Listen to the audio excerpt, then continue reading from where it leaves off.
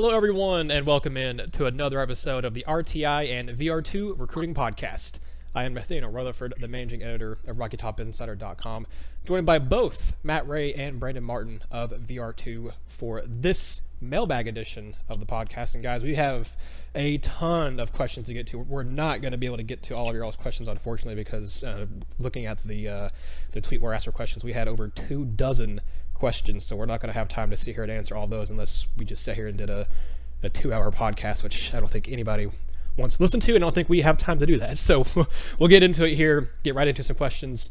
First, before I get to any of the questions, actually, our listeners asked here, I have a thing that I want to bring up with you guys for us to kind of discuss briefly before we get into the questions. That's because no one asked it because it hasn't happened. I guess technically it hasn't happened yet, but it also happened very recently. We're recording this on Saturday afternoon. The news came out kind of late Friday night that it looks like Ole Miss is going to be bringing the Lane train back to the SEC. It looks like the Rebels are going to hire Lane Kiffin as their next head coach. I don't know that there's going to be a huge implications for Tennessee in the 2020 class in terms of how that affects them recruiting wise. But Matt and Brandon, I'm going to be very curious to see if this makes recruiting Memphis especially any more difficult for Tennessee, because Kiffin's known as obviously a very good recruiter. Ole Miss historically can be a pretty obviously with Hugh Freeze cheating, that kind of change things. But even without that, they've been pretty decent at recruiting and doing a good job of recruiting kind of West Tennessee and a little bit area right there. How much do you think this could affect Tennessee's recruiting, maybe in this 2020 class too, but also down the line at 21 and 22?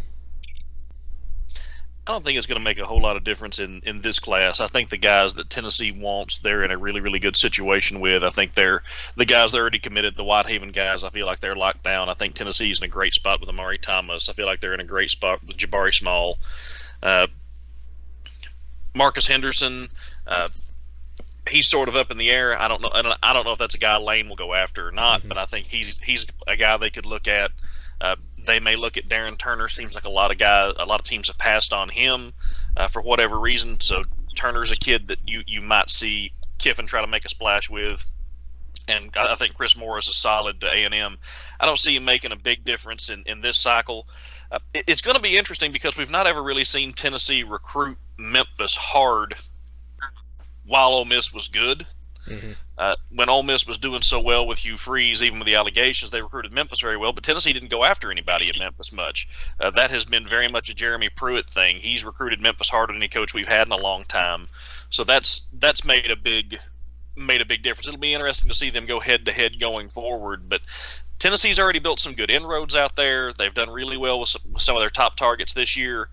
They've done well with some top targets last year. I think that consistency is going to help them and has established some relationships. So it'll be interesting to see them go head-to-head.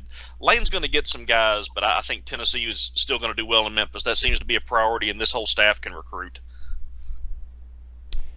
Yeah, I'm with you. I think it's more of a future concern for Kiffin there because, like you said, he's proven he can recruit. It's going to be interesting to see who he brings in on his staff at Ole Miss too, because that could be the more intriguing thing. Not just Kiffin there. That's obviously extremely intriguing, and I know I'm going to be following the Rebels a little bit closer now, but also who he brings in as his his OC, although I imagine he'll be having a pretty strong hand on the offensive side of the ball. But who brings in his DC, his assistants? I think he could bring in a pretty good staff at Ole Miss. But now let's jump into some of the questions we got here from our listeners, from the people who want to know different things going on with Tennessee recruiting.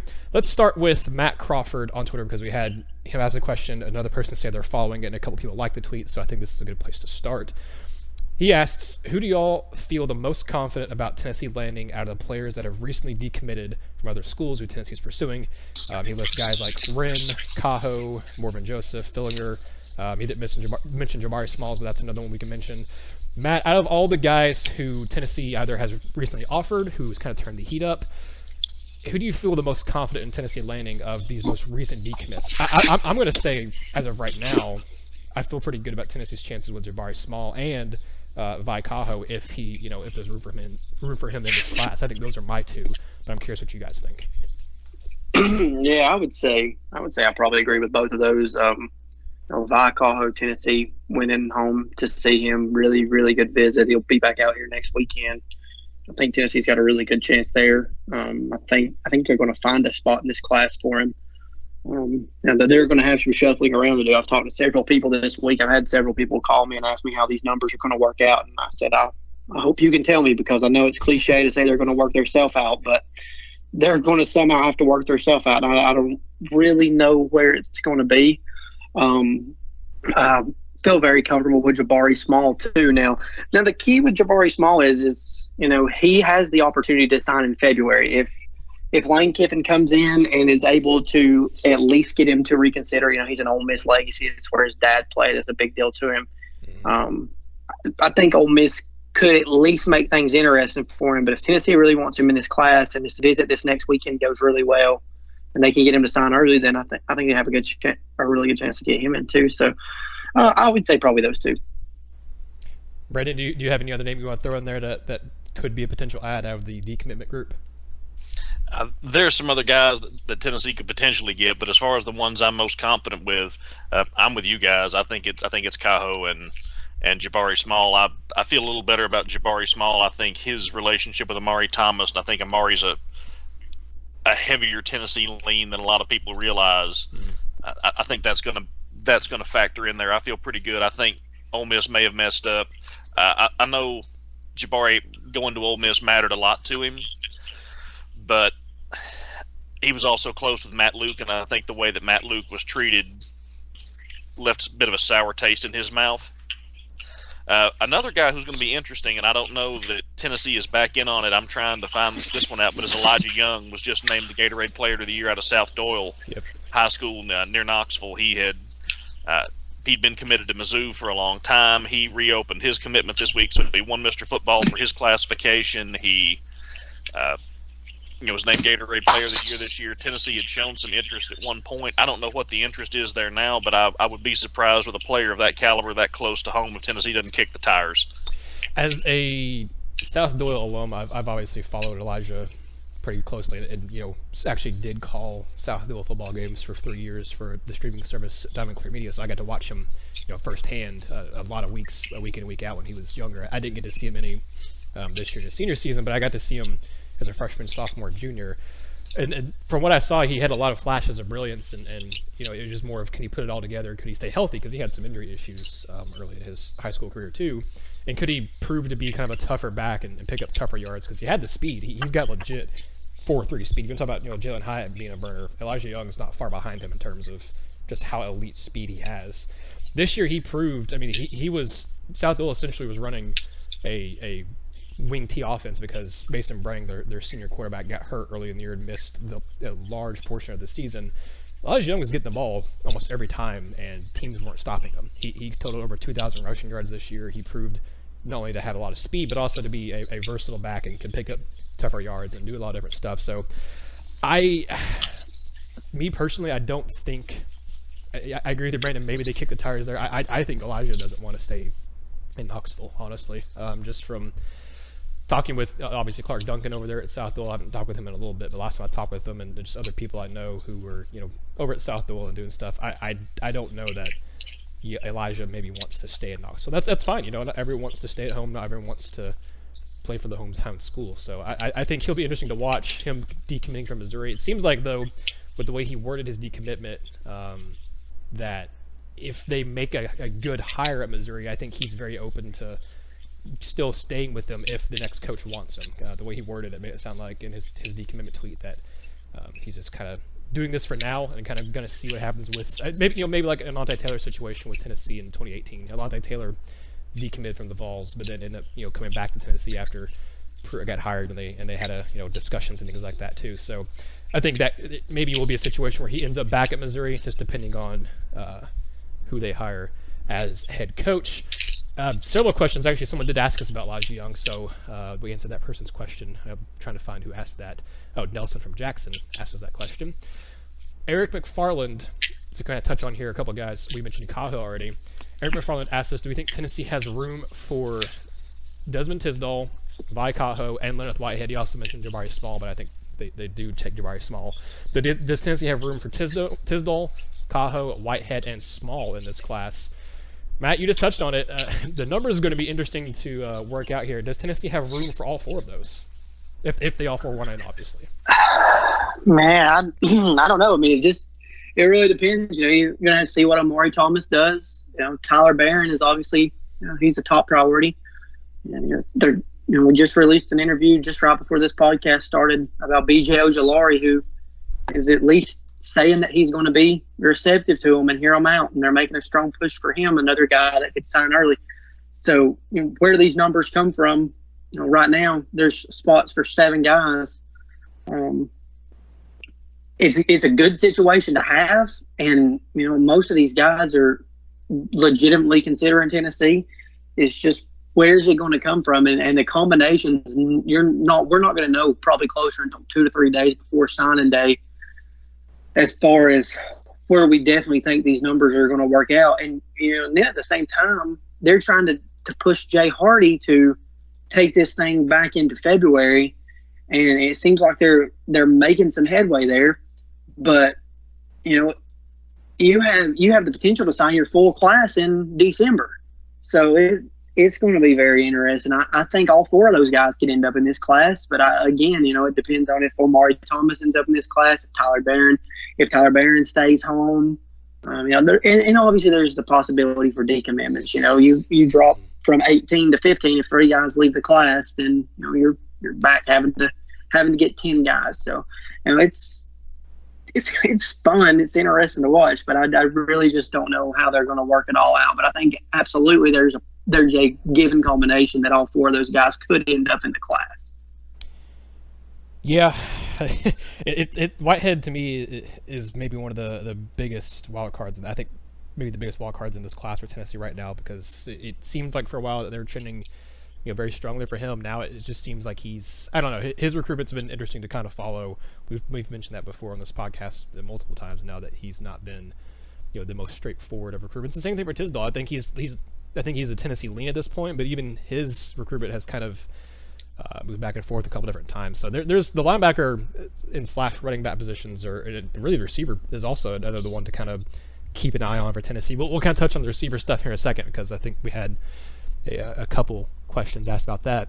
Get Bent Vols sent us in quite a few. Always, we appreciate that, man. He sent us in quite a few. But the one I want to touch on here first, because I think a couple of his other ones also bleed into a couple of questions we got asked by other people. But one of his he asked was, what is Tennessee's chances with White, the junior college running back? I think it's Zeandre. I can't remember how you pronounce his first name. Zaquandre, thank you. What are Tennessee's chances with Zaquandre White? Brandon, I think what Tennessee does at running back is going to be interesting, because White's a name to watch for. They also offered 2 other JUCO running backs who are committed to other schools. You had Don Ragsdale, who's committed to Southern Miss. And then I can't remember the guy's name, but they offered a UCLA commit. You also have the possibility of Jabari Small. You have the possibility of Whitehead, who wants to be running back in college as well. I think White is the most intriguing non-high school player at running back. And where do you think Tennessee's chances are with him? One thing that Tennessee has done extraordinarily well under Jeremy Pruitt since he got here is they have really recruited the junior college ranks well. They've done extremely well going to get the guys they wanted. Of course, in Pruitt's first class, he had to go grab junior college guys fast and furious, because he needed to get his kind of guys in that class and in the program. And then last year, he really used junior college guys and transfers to alter the defensive front to be more of the 3-4 type defense that he wanted. He has done a really nice job of recruiting the guys that he wants and getting the guys that he wants. And now Zaquandre White had been at Florida State, had been in some trouble at Florida State. I honestly think at this point White is probably a backup plan for Tennessee. I think they've got to miss on somebody. You look at the running backs. You have T. Hodge committed right now, who is your big power back, and I know there's been some talk about looking at him at linebacker as well. But right now you've got Hodge listed as a running back. I feel really pretty confident that Tennessee's going to land Jabari Small. I think that's probably going to happen. I think they're probably going to close the deal on him and manage to land him. So those 2 right there. Then you've got, if you get Whitehead, is he a linebacker? Is he a running back? If you get Tisdale, is he a linebacker? Is he a running back? You've got options there. I think they're going to have to miss on 1 or 2 guys, or have something come up where the guys who could flex to running back are going to have to play linebacker. before they take White. I think, but if Tennessee decides they want him and they decide to put a press on for him, I think they've got a good shot because they have recruited junior college guys so well. If you go back to that first year Pruitt got here, they jumped in on a bunch of guys. That nobody thought they had a chance with, that nobody had them in the discussion for. Dominic Wood Anderson's a good example of that. Tennessee wasn't on his radar. Pruitt gets hired, and a few weeks later, he's a Vol. So Tennessee has shown the ability that they know how to communicate with these JUCO kids if there's somebody there they want. Yeah, the Tennessee's done a good job, I think, of bringing in some junior college guys who have been able to make an impact. We'll see about Savion Williams. I think he's been kind of that was kind of disappointing this year for Tennessee, that Williams didn't make a bigger impact. But Darrell Middleton, for example, did make an impact. Kenneth George Jr. didn't have his immediate impact because he also, for what he got hurt. But he played quite a bit of snaps this year. He ended up playing a pretty pivotal role on the defense this year. Jameer Johnson was very pivotal in his first year there. Maybe not as much this year. Also, again, battled some injury concerns this year too. But yeah, for the most part, this staff has done a decent job of bringing in junior college guys who have been able to, make at least a good enough impact to warrant, starting or playing quite a bit in the rotation. Speaking of which, I'm going to go ahead and get to another get bit involved question here, and this will probably be the last one of his. I do because I don't want to have him monopolize everything. We appreciate you getting bit involved, but you do ask a lot of questions, my dude. He asked, is there any? He had asked a question about defensive lineman. Where did it go? I'm trying to find it here. Here we go. What is the story with Reginald Perry? He seems like a younger Darrell Middleton. Where does Tennessee stand with him? Matt, I think when it comes time to sign the dotted line, I'm going to go make and I guess maybe not a bold prediction, but I'm going to make a prediction. I think Reginald Perry is a Vol. Just based off, I think the staff likes him quite a bit. Say what you want to about his rankings, offer list, whatever. I think the staff likes Reginald Perry, and unless I'm mistaken, I think there's a good chance Tennessee ends up landing him. Oh yeah, I think the younger Darrell Middleton is accurate. I mean, I think he's got an offer to play tight end at UAB. If I read that right, on his Twitter profile the other day after we did an interview with him, he's a big kid. He moves. He plays basketball. Very athletic. Plays on a basketball team that's very, very good. One of the top 250 teams in the nation. So yeah, he's got a lot of athletic upsides for Tennessee. I think they've done a really good job recruiting him, getting him to campus. I talked to him last week. He's not planning to take any more visits. Planning to sign later this month. That's a pretty good sign for Tennessee, I feel like. But again, Tennessee's going to get in the situation where if they get some of these guys that they want, and they feel like they have a chance, to get Jay Hardy in February, or there's somebody else that they want, do they try to put Reginald Perry on hold? That's the situation that you get into. I don't know that Tennessee is going to do that with him, but there is the possibility that it could happen, and that's where things get complicated. And we've seen this happen before. You get a kid, and you feel like he's locked down, and then in February, every other school comes in because 75% of the prospects are gone. So, you got other coaches that are scouring film, finding them, and they come in and make these kids a priority, and they had to wait, and they slip away from you.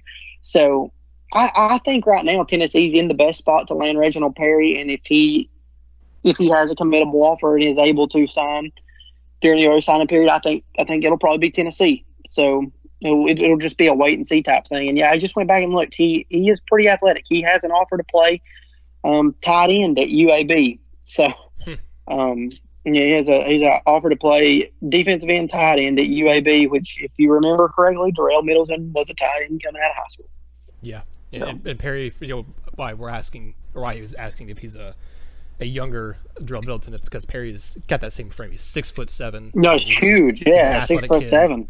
Yeah, like you said, Middleton played tight end at high school.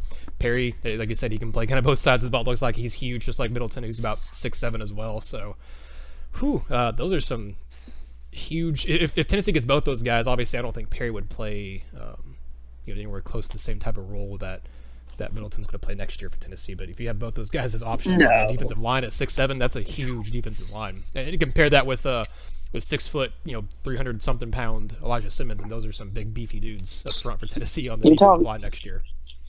You talk about some wingspan and being able to reach out and disrupt throwing lanes, man. Go ahead. You start talking about Perry and like outside of Euros Plavich and John Fulkerson, he's the tallest guy on the basketball team. Yeah, looking at some of the highlights and stuff and pictures from his basketball too, he's a pretty good basketball player actually. At least for where he plays basketball. I don't know what kind of division or how good the competition is or where he plays, but still he's another multi-sport athlete. Can play both sides of the ball. That's kind of like the prototypical Jeremy Pruitt recruit, a guy who has and can play on both sides of the ball. A lot of versatility. Who plays multiple sports. Pruitt loves those type of guys, and so far those type of guys have been pretty successful for Tennessee with Pruitt as well. Moving on here to a few more questions, because I guess we got a ton here from a lot of people on here. Chad Keck asks, with the departure of 2 solid backup offensive linemen, both Marcus Tatum and Ryan Johnson hitting the transfer portal this past week, how many offensive linemen will Tennessee sign? Are there any more new names we're hearing? Right now, Tennessee has 4 guys committed on the offensive line. All 4 are listed as interior guys, but there's a lot of thought that Kyrie Miller could be looked at as a tackle because of his frame and just kind of maybe how he projects to the next level. But Brandon, is there a chance Tennessee brings in a 5th guy? Because I don't think losing Tatum and Johnson are huge blows. I think they were fairly expected. Maybe Ryan Johnson a little more of a surprise. It didn't really surprise me because he didn't play hardly this year, and I know it maybe surprised people because he's such a big Vol fan, and he even mentioned that in his post about moving on. But it's not a huge surprise that either of those guys are moving on to find playing time at another school for their final year as a grad transfer. But with those guys moving on, with you probably are going to be losing Trey Smith, with Brandon Kennedy, even if he does get that 6th year of eligibility, he's going to be gone after next season. You're going to lose a couple other guys, Jameer Johnson, after next season too.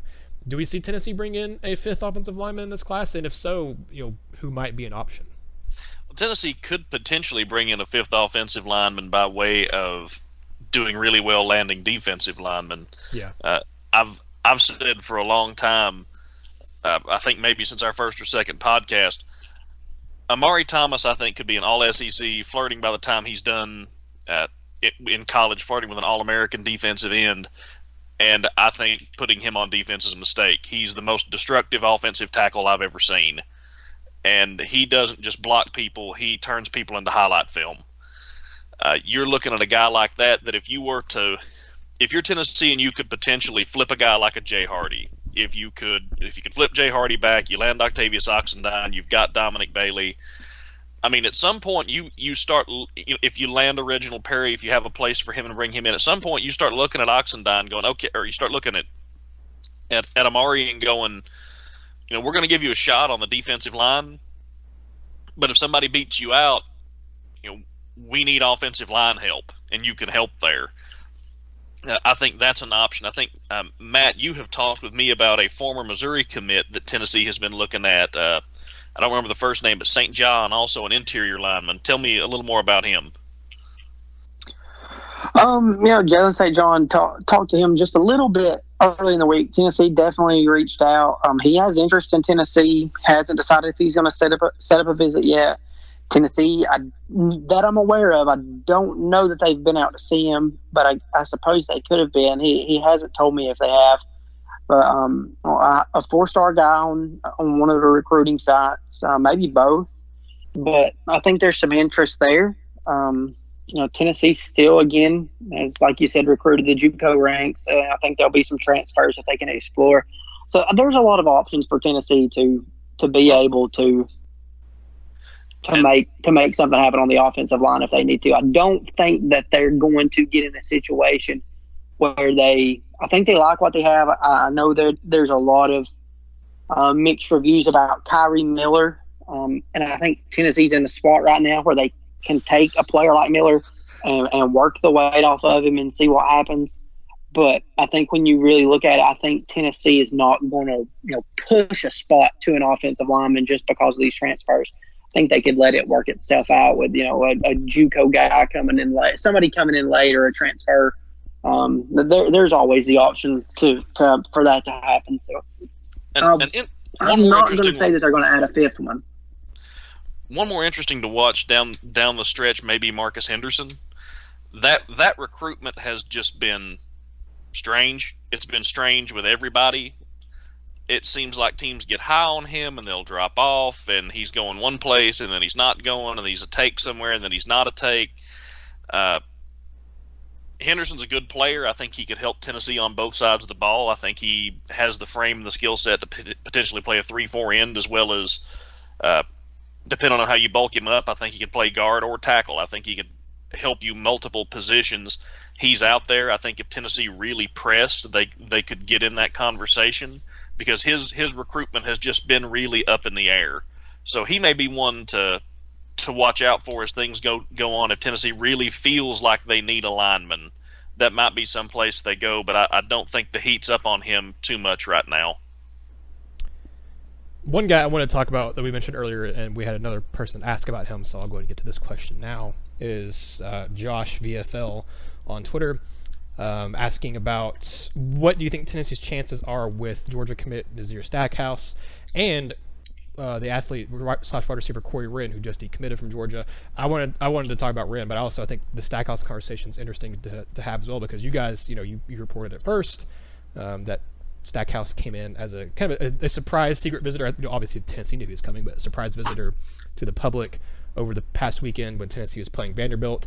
So let's talk about Stackhouse first, and let's have a little bit more of an in-depth discussion about Wren, because I think he's a very interesting prospect. But Matt, where does Tennessee stand with Stackhouse? Do you think there's a legit chance there to flip him, or is it just a case of, I know he's supposed to get another visit, and he's going to officially visit Tennessee in January, but to me, it just seems like he's still fairly solidly committed to Georgia, but I think Tennessee at least has his ear, so to speak. Yeah, that's the right way to say it. Tennessee has his ear. Long-standing relationship with Tracy Rocker. Been by the school to see him, making him feel like a priority. Going to try to get that visit. Talk with some folks at Georgia. He's definitely still a take in their class. They really like him. Georgia's going to try to get it. They're going to try to nip it in the bud probably pretty quick. If Tennessee, if they get that visit, anything can happen going into February. Tennessee has a lot of opportunity up front, as does Georgia. I mean, Kirby Smart showed that he's going to play whoever the best players are. But as far as I think availability to get on the field for Stackhouse, it would probably be Tennessee as a rotational guy, and then the opportunity to win a spot as a sophomore. But yeah, I think he's pretty solidly with Georgia, but anything can happen. Let's go into the broader discussion here of Corey Wren, because he, to me, is a very interesting prospect. We've talked about multiple times, what does Tennessee do at receiver? I think obviously they feel a little bit better about that position now with Brandon Johnson redshirting, with D'Angelo Gibbs looking like he's flashing a lot of potential in practices and stuff. Tennessee already having Jalen Hyatt committed, looking like a better chance now they're going to keep Jimmy Callaway. That's obviously one to keep monitoring and seeing kind of where he goes on here in the next couple weeks, but it seems like Tennessee's got a better likelihood of keeping him in this class. But Tennessee's still pursuing some guys in the receiver market. I think Thio Jones-Bell, that ship has sailed, I would say. But really, Corey Wren's kind of the biggest name to pop up recently. Just decommitted from Georgia a couple days ago, I think December 3rd. He's going to be officially visiting Tennessee on December 13th. He is a fast kid. Runs a 10.4 or not 10.440, 10.4 second 100 meter. He ran, I think, like a 6.80 60 meter. So he is a speedster. I think he's a very intriguing prospect. I think if he wants to come to Tennessee, I'm willing to bet Tennessee takes him because that kind of speed. Again, if you have that kind of speed with Jalen Hyatt, that to me is just even if just Wren is a guy who is only going to contribute on special teams early on in his career, that just the kind of speed you can't teach that speed. That's game changing type of speed, just like with Jalen Hyatt. So I'm curious your all's thoughts on it, because I think Corey Wren, he's going to be interesting to watch. I think Tennessee's very much involved with David Johnson being his lead guy. David Johnson, to me, has been the most undervalued, kind of underappreciated recruiter for Tennessee staff maybe by the fan base and kind of publicly, because I think he has done a really good job, specifically this cycle, of helping Tennessee with some pretty good targets in this class.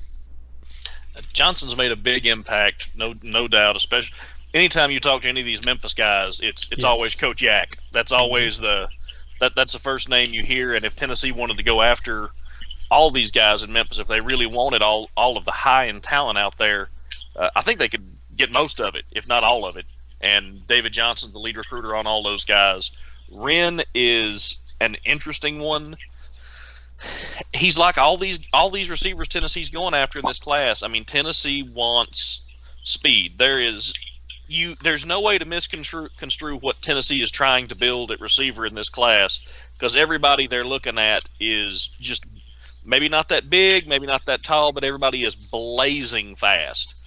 And Wren has that. I mean, Wren has got that speed. So you put, him, Jalen Hyatt, Jimmy Callaway on the field together down the road potentially, and you want to talk about a nightmare to have to cover. Now, Matt, you've talked with him a little bit, I believe. Yeah, I've talked to him just a little bit. David Johnson's by the school planning a December 13th official visit. Arizona State, who is doing a very good job of recruiting receivers right now. Maybe play a very fun offense out there. I think they've got two guys on campus that are committed to LSU and Alabama today. If I saw that headline right, Jermaine Burton and Trayshawn Holden, both top 200 prospects, are visiting Arizona State today. So, Wren is a guy that I think they would like to use. He's, that little shifty receiver that you see in their offense that they're able to utilize. They're making a strong push for him. But David Johnson, again, strong Louisiana ties. You talk about him in Memphis. His ties in Louisiana are a lot more extensive than that. You walk in and you're sitting with David Johnson and you're looking at a guy that, coached Leonard Fournette and Tyrann Mathieu. Correct me if I'm wrong about that, Nathaniel. I'm pretty sure I'm right. I'll double check that. Yeah, I'll see. I think like you said, he has a lot of connections in Louisiana. So let me. You keep talking. I'm gonna look that up while you're talking about that really quick. Yeah. But it took one stop by the school for Tennessee to get the official visit set up. I think he's a guy, like Brandon said, that Tennessee would like. I think he is a guy that, fits the mold perfectly for what they're trying to do. He's another guy that complicates the number situation because he's a take. I mean, when you look around at so many of these guys right now, they're all takes, and I don't think Corey Wren's any different. It come down to a case of Georgia trying to recruit over him. Now, saying that, Georgia obviously feels pretty confident about somebody coming into this class, but Georgia valued him very highly, and I think it's a numbers thing for Georgia. They're in that complicated situation every year too. But yeah, I mean, I think Tennessee's got a legitimate chance at Corey Wren. You get a guy like David Johnson sitting down face to face with him, telling him what he's done, where he came from, about the University of Tennessee, and then you throw T. Martin into that mix, and you throw Jim Chaney into that mix, who was obviously at some point involved with him at Georgia, and all the opportunity in the world at Tennessee if you're a receiver right now. All the opportunity in the world. One of those speedsters is getting on the field next year in a big role. Yep. They're going to play a lot of time. It's going to be a fun competition to watch. It's going to be one of the more exciting storylines going into camp. So yeah, I think Tennessee's really got a chance there. Matt, I've got a question for you. I didn't put it on the thread, Nathaniel. I hope you'll let me have this one. But yeah. Matt, I'm wondering on this from you. I feel like Tennessee's got a good shot with Wren. I feel like they have a good shot with Ramon Henderson. Mm-hmm. If Tennessee comes down to a situation of Wren wants to be a Vol and Henderson wants to be a Vol, I know the numbers are complicated. Are they to the point where you can only take one, or does Tennessee find a way to take both of them?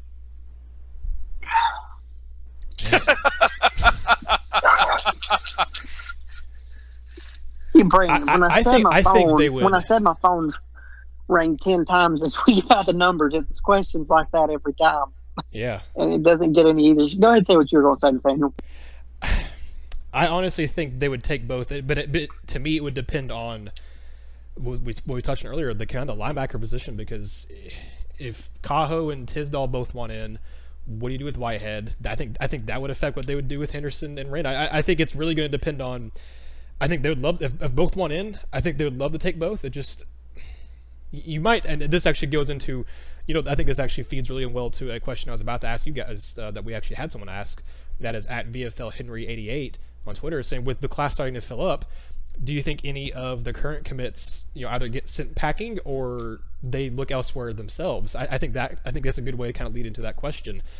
With if all of these guys, I don't think all these guys are going to want in. Obviously, obviously Tennessee's going to save spots for Darnell Washington. I think they would like to. They would save a spot for someone else really high on their board, whether it's a Cajo or a Whitehead or something like that, or a Tisdall or whatever. That they're going to save spots for some guys. Washington has a spot no matter what. But, I mean, as we just mentioned, there's 18 guys committed. We think they'll probably sign 25, maybe 26. There's a chance you could have someone be a blue shirt candidate, maybe a Jabari Small or something like that. But I think he's visiting, so I don't think he could be a blue shirt candidate. You have guys who maybe could be blue shirts in this cycle. But at probably going to sign 25 guys, that leaves you right now 7 spots. We've mentioned before, most of the guys who are committed to Tennessee, we think are probably going to stay committed in this class. But do we start seeing some guys kind of get, forced out or just kind of, get the, we're going to call it the get shirt? But I think obviously this coaching staff would do a better job of it than what we saw Butch Jones. I always think back to the Marquez Ford situation with Butch Jones in that 2016 class, maybe 2017, somewhere around there. I can't remember who it was, what year that was now, but he, Marquez Ford was committed, and then just like a couple weeks before signing day was told to move on. I think that was when they got Kyle Phillips. So I guess that would have been 2015 class. But anyway, do we start seeing some guys get told to send packing? I don't want to speculate on who, because I don't think that's fair to the kids. But do we see some guys start telling this coaching staff say, hey, maybe it's in best interest for both parties for you to look elsewhere? I can think of 3 guys. Yeah, I can think of at least 2. Yeah, and I think there's probably a possibility that you see you in one case of that. That's my least favorite part of the entire thing. Yeah. You hate to see that. It's bad on both parties. These coaches care about these kids. They're recruiting them to come be the building blocks of their program. Part of the success of their job. They didn't let them commit to hurt them down the line. That's never the intention, but it's a business, and that's the nature of the beast. There's some opportunities for Tennessee to do a lot of things. I think, talking about the skill position specifically, Brandon, I know you and I have talked. You think that Jimmy Callaway's a little bit of a project once he steps on campus. I actually think you've said, he's going to require a lot of work. A really good athlete, but he's going to be a guy he's very raw, going to require a lot of work. Oklahoma's come on and pushed for Jimmy Callaway to be a defensive back. Is there any way that Tennessee moves him over there and then says, hey, we still need another couple of receivers? We can take Wren and Henderson, if the numbers with the linebackers work out. I think that's where it becomes tricky. So I don't know. If you're Tennessee right now and you're in this situation and all these guys want in, somebody's getting the get shirt, I feel like, because there's a couple of guys. Most of these guys right now are better than a couple of these guys in the class, but it becomes for Tennessee, what type of priority is it at the position? Do you need this position this much more than you need a player at this position?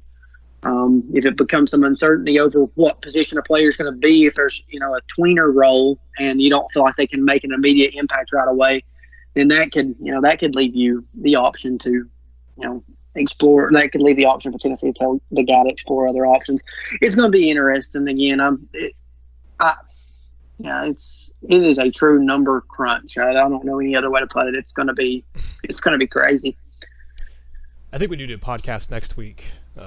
Or maybe after early signing period, just to talk about the numbers, because I think that's kind of one of the most talked about questions. That and we've been asked different things on, at least with RTI and our regular mailbag stuff about the scholarship situation and how that's all playing out. So those are kind of 2 of the bigger questions that I'm sure a lot of people are going to keep asking here in the next couple of months. And speaking of the early signing period, that we got asked this by multiple people.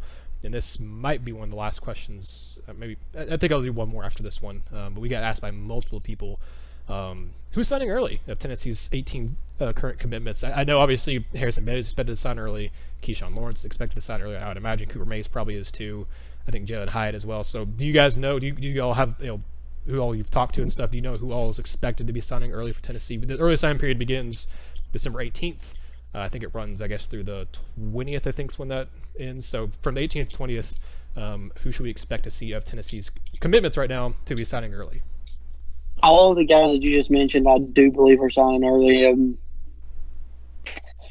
Dominic Bailey is signing early. Is the Whitehaven trio, are they signing early? They are signing early. We talked about that in a interview with Tamarion McDonald. They're all three going to sign early. They were not sure when they were going to sign. There was some issue about them going to they want to sign together. That's how tight-knit they are. They want to sign the papers together. It's a very big deal to them, and Brandon can speak to that. But they want to sign together, and it was, they didn't know if they could, if a couple of them didn't know if they could sign in December or not, but they're all signing in December. Jimmy Callaway is not signing early. Mordecai McDaniel, haven't heard if he will sign early. Art Green may sign early, but he's not an early enrollee. Right. Not sure on Javonte Spraggins. I believe T. Hodge will probably sign early. Jamari Butler is obviously not going to sign early. Kyrie Miller has not made a decision yet if he's going to sign early. We're still talking about it with his family and his coaches. And then Darion Williamson, that's a name that you haven't heard a whole lot out of. I don't expect him to sign early. Will Albright, the long snapper, probably signing early, I would imagine. He seems yeah, I would say, yeah, it's probably a good call too. If you start talking about this numbers crunch, if you're a long snapper and you can sign early. Yeah, I do think though he'd be safe anyway, because I think Pruitt. They've got to have a long snapper. Yeah, not only that, but he's a guy for Greenville, Tennessee, where he plays. He actually plays multiple positions. He plays some receiver for them. I think he plays maybe defense too. But he plays multiple spots actually. He's just kind of an athlete for Greenville. Obviously, he probably won't get talked about a whole lot. We haven't heard a whole lot talked about Riley Lovingood here until his senior season at Tennessee. But yeah, I think Will Albright would be. I think he'd be safe anyway, even if he didn't sign early. But I do think he's probably another guy who is going to sign early. Last question that I want to cover here. We've got a couple more I probably could cover, but I want to, in the interest of time and keeping this not an hour-long podcast, I want to go ahead and finish up here with this one from Serpentitious on Twitter. I think we also, a couple other people asked the same question or a similar one to it. It says, how likely is it that UT will finish in the top 10 to 15 recruiting-wise? I think, and we've talked about this before, I think we've also been asked about it before on the RTI mailbag on RocketTopInsider.com, both Ben McKee and I think in order for Tennessee to finish closer to that top 10 rather than around 15, I think they're going to have to get Darnell Washington. I think they'll have to get Amari Thomas. They'll have to get Tyler Barron. They'll have to, maybe Lynette Whitehead, because those are obviously some of the higher-rated guys that Tennessee is still pursuing. I think in order to get to closer to the top 10, you're going to have to get, Darnell, who's a 5-star, and probably, another at least 3, maybe 4 stars. But I think outside of Tennessee just absolutely cleaning up and getting, the highest rated guys left on their board, I think Tennessee will probably finish close to around that 12-13 range, similar to what they did last year, where they finished around 13th or around 12th last year. I think you'll see Tennessee finish probably right around that same spot. Right now, I actually, I mentioned this in the mailbag this week on RocketTopInsider.com. I'm going to go a little bold and go ahead and say I think Tennessee gets Darnell Washington, the 5-star, to sign with Tennessee. I think they have a good shot, obviously, of getting Tyler Barron and Amari Thomas. And they have a decent, we've talked about before on this podcast, they have a decent shot of being able to flip Jay Hardy back. It's just a matter of how everything goes between now and February with him. But I think there's a good chance you see Tennessee add another at least 3, if not 4, if not 5, 4-star or better players in this class between now and once everything gets finalized in February. I think there's a good chance of Tennessee ending up with. I feel confident they'll end up between 10 and 15. I wouldn't be surprised to see them get to 10. If things go really well, I think they might be even able to get up to as high as 9. But I feel very confident they're going to wind up being able to be in that 10 to 15 range. What about you, Matt? Yeah, I think so. I think it's going to kind of be closer to the 11-13 number. I said for a little while I thought that they could get to 10, and they still may. They still may. And like you said, Nathaniel, you add in a Darnell Washington, an Omari Thomas, a Tyler Barron. That's three top 100 guys right there. Tisdall is a guy that has really soared. He could get a bump in the ratings at the end. Laneith Whitehead, he didn't play due to injury for a good portion of the season. So does he drop right now? He's a top 100 guy, but could he take a drop because there's some lacking senior film? We saw that. We've also saw if you have a great senior film, you drop too. But who was that about, Matt? Unbelievable. But I think it's the 11-13 number. If you get a 4-star like Henderson, out of California, Corey Wren's a guy. If you got him, you could get a bump. Tennessee could clean up. They could make a push for that top 10 class. I believe it's 11-13 though. And I think that's probably a good range for them. I mean, when you look at where they were and how slow this recruiting class has been, there's going to be a lot of excitement in the next 10, 12, 14 days here, but it's going to be hard to complain about a finish like that after starting 0-2 to BYU and Georgia State. Yeah, and actually I lied. You both kind of brought it up there. There's actually one more thing I want to talk about, and that is actually some of those recent recruiting update rankings. And we won't see the finalized stuff hasn't happened obviously yet. But we did see Rivals kind of update their stuff, and I don't think 247 has updated theirs yet, but we did see Rivals update their rankings. And two names, or I guess three names I want to mention. Jalen Hyatt got his 4th star on the composite for 247, so I'm glad for him. He definitely deserves that. He deserves to be higher rated than what he is, just in general, but I'm glad to see he got his 4th star. Nathaniel, do you know how he started the state championship game today? How was that? In his 4th consecutive state championship game from Dutch Fork, on the first play of the game, he catches an 80-yard touchdown pass. Good Lord, that kid's incredible. He really is. But speaking of more incredible performances, getting to state titles and stuff, we just saw Harrison Bailey on Friday put together probably his best performance of his senior season. 23 of 26, over 400 passing yards, 5 touchdowns, 1 pick, and he caught a touchdown pass. So he has 6 total touchdowns in that game. 400 passing yards, was almost perfect through the air. Helped Marietta get to their first state title game since 1967, where they'll be taking on an undefeated. I cannot remember the name of the team they're about to face. So they beat Parkview 42-31. Lowndes County. Thank you, yes. He, however, did not get his 5th star on Rivals. I saw one of the Rivals analysts say that he believes Harrison Bailey should be a 5-star. He obviously hasn't been moved on 247 yet. And we also saw Bryson Easton, for some reason, take a pretty big drop. He dropped like 100 spots in the composite on 247. I don't know what all he dropped on Rivals, but let's talk about, very briefly here, I don't want to spend too much time on it as we close out the podcast here, but why did Bryson Easton drop, and do we expect to see Harrison Bailey with this? I mean, he's had a stellar senior season.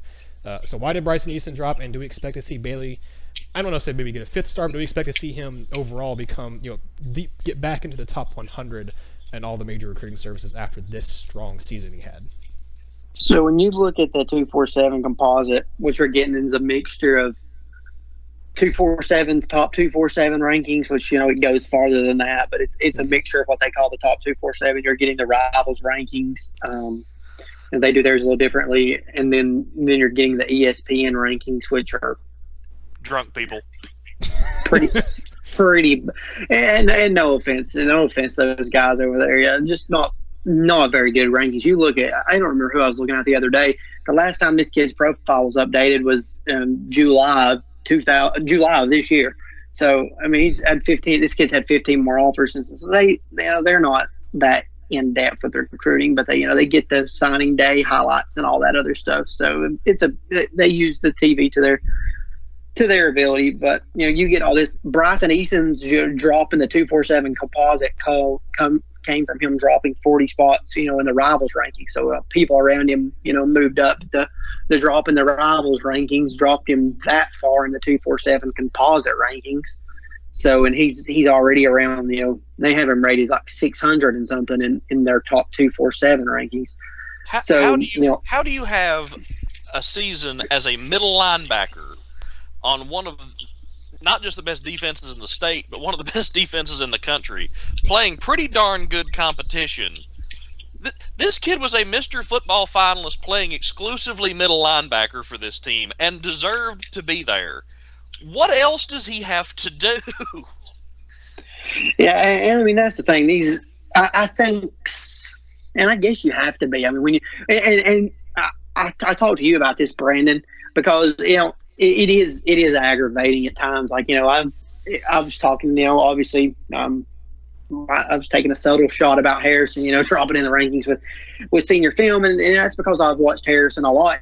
I guarantee you I've watched Harrison in person this year more than any recruiting analyst. Watching his film, watching it. There's a lot more that goes into it for me, and I'm not doing it obviously, but there's a lot more out there to it than that. But I know you have to get in depth. But when you talk about Bryson Eason dropping 100 spots just because he dropped 40 on, like 100 spots in the 247 composite because he dropped 40 spots in the Rivals composite. That's why, I consistently try to tell people that really, I'm going to say from like the top 500 especially, but you could go almost out to the top 700 of these, these rankings on 247. And from 700 to 300, maybe even down to 250, these guys are almost interchangeable. They're superb athletes. They are very well-rounded athletes, but maybe they're not, maybe it's just one thing on film that causes somebody to drop 40 spots. That's how critical these rankings are, and that's how close these guys are, at the level of competition that they play at and their natural ability. And then once I think you get inside the top 200, you just start talking about guys inside the class that are truly, elite guys, and then working your way down, you get to the elite of the elite. So it's a very fickle line. It's a very wealthy process for those guys that make those rankings. They're generating clicks. They're able to write articles off guys dropping, guys rising, debate topics. It's a healthy business, and it's fun too. I mean, I think it's fun for fans to interact and see their guys jump, and I think it's fun for fans. A lot of fans like to debate. It's a good business. It does get frustrating to an extent because, like you say, I saw Harrison Bailey 4 times this year, counting last night. He's been over 300 yards and 4 touchdowns every game I've saw him. Like, against really good 7A competition in Georgia. And you're just looking around like, how does a kid drop? And, other kids are having great seasons, like Bryce Young. I know the talk about the Alabama bump, but Bryce Young had a great season at Mater Dei. He showed that his arm was a lot better than people gave him credit for. So, it's a lot of times guys moving up around you that had seasons that were just as good or better, or maybe they showed some. Maybe this guy is a super, athlete, but these analysts are waiting on one thing to see, one thing to click for them, and maybe it clicked. Maybe they're deserving of it. Harrison's consistency to them right now is only, where he's bounced back and forth at for Rivals. I don't know. I can't get into that process, but I just think there's so much that goes into it. It's a never-ending process. I think that's what makes it fun, but I think that's what makes it, skewed at times too. So if that makes any sense.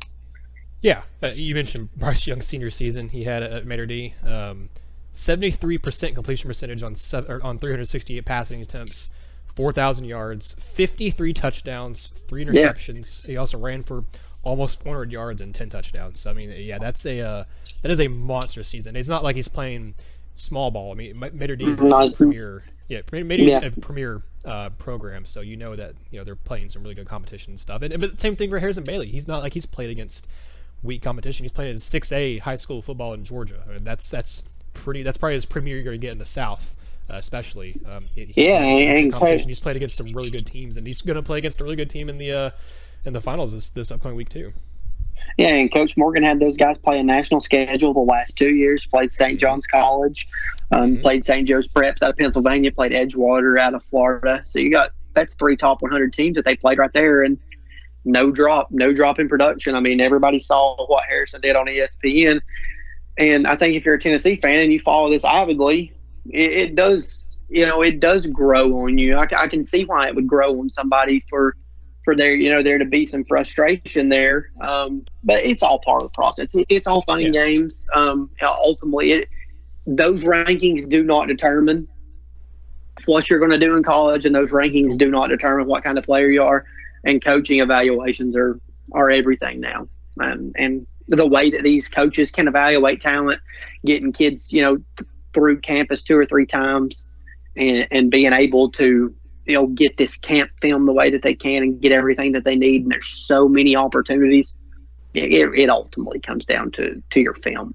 Right. And Rusty Manziel, a guy that I really like, writes for Georgia Sci and runs a Georgia Elite Classic. He'll tell you the Friday night film's what makes it, not those star rankings.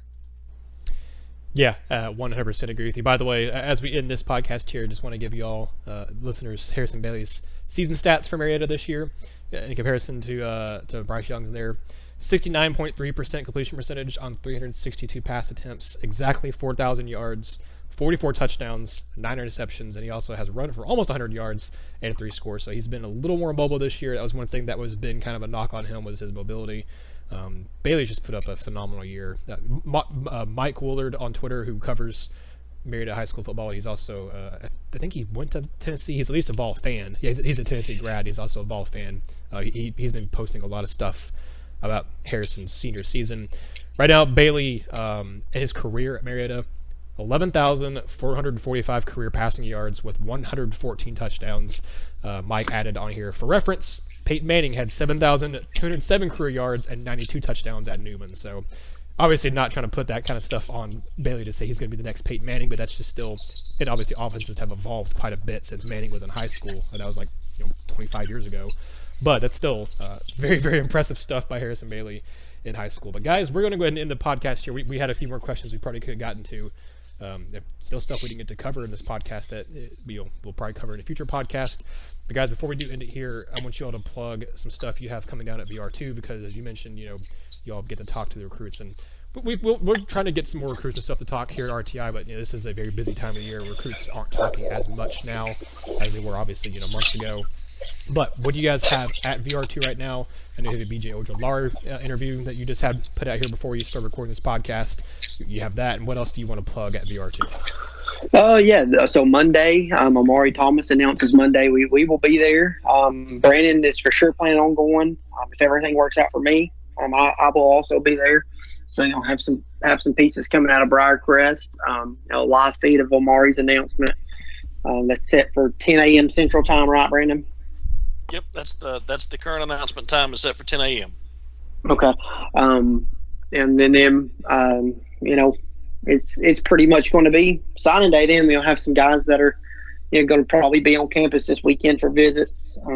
Have some guys popping in next week, but we'll be gearing up for signing day, and I'll be getting some primers ready for signing day, trying to get you guys times where we're going to be.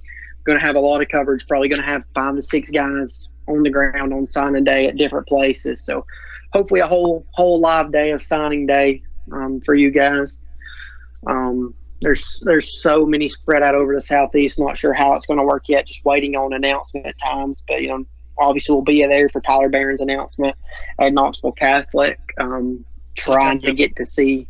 I think I'm going to be at Octavius. I think I'm going to be at Octavius Oxendines. Is that still the plan? Yeah, and trying to get down there to see Harrison Bailey, and obviously, Tennessee's working hard on BJ Ojolari. If you want to check that article out, they're at least trying to give him a decision to make on that day if they can. So we're going to have a lot of things coming up, and then it'll slow down for just a little bit. And if depending on the numbers that Tennessee signs, we'll see some new targets emerge, and if not, we'll start getting ready for camp season if they sign a full class. But camp season is just right around the corner, so. Go ahead and get ready, and we'll be ready to go. check us out at VR2.site and at VR2 on all social media. Yep, they are fantastic. As you just said, VR2.site, at _VR2_ on Twitter, and they have a Facebook and Instagram as well. We are RockyTopInsider.com. We're Rocky Top Insider on YouTube, Instagram, Facebook, Twitter. A lot of you listen to this, the podcast on YouTube. We appreciate that very much. If you haven't subscribed already, you definitely should. And like I said, go follow us on all our social media stuff as well. Signing off for Matt and Brandon, I am Nathaniel Rutherford, and this has been another episode of the RTI and VR2 Recruiting Podcast.